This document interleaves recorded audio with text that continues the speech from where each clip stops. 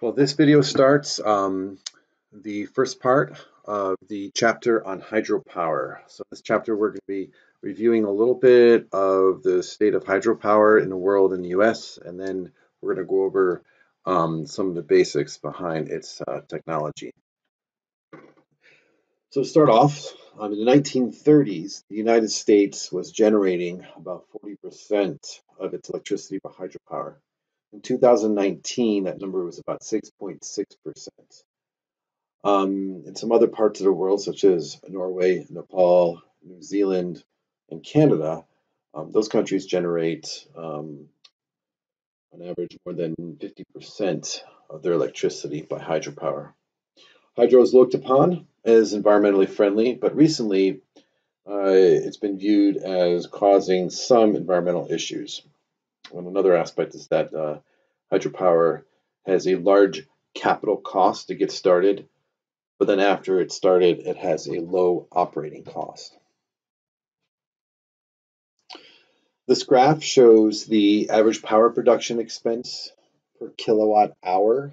So on the y-axis, you have cents per kilowatt hour, and on the x-axis, you have different types of energy production. So you basically have hydro, in this case, compared to nuclear, fossil-fueled steam, and gas turbines.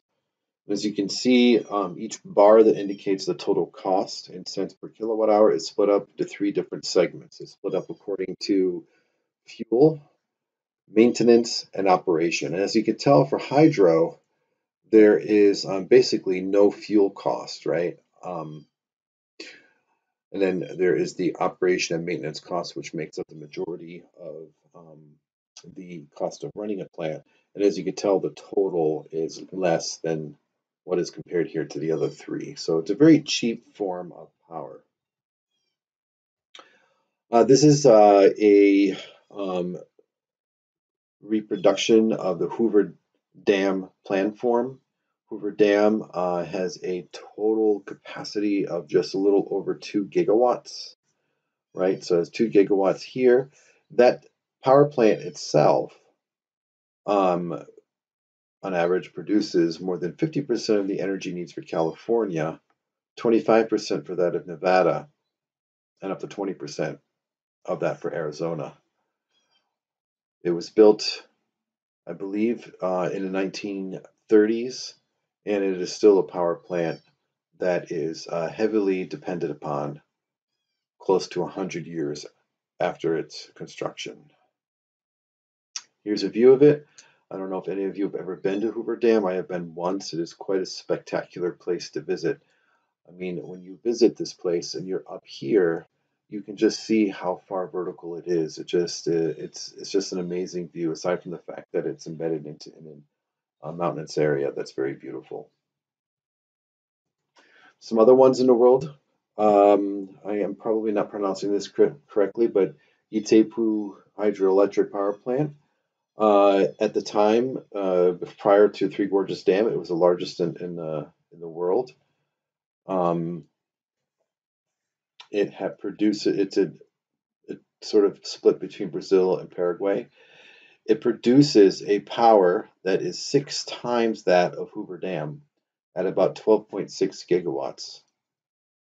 So in Brazil, this particular power plant produces 25% of the power needs for Brazil and close to 80% of the power needs for Paraguay, where Paraguay gets about 100% of its power generation solely from hydroelectric, and Brazil gets more than half of its energy from hydroelectric. Oh, I did notice a spelling error here. Sorry, that should be world, not word. Okay, moving on.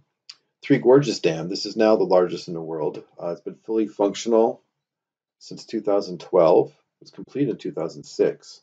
Huge cost, over 30 billion US dollars for, and in 2018, it produced over 100 terawatt hours of total energy. Its capacity is nearly twice of that as the prior dam we were looking at, topping off over 22 gigawatts. That is 11 times the capacity of Hoover Dam.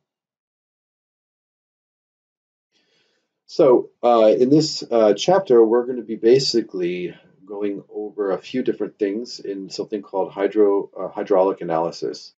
The first step in hydraulic analysis is basically to look at an analysis of the penstock.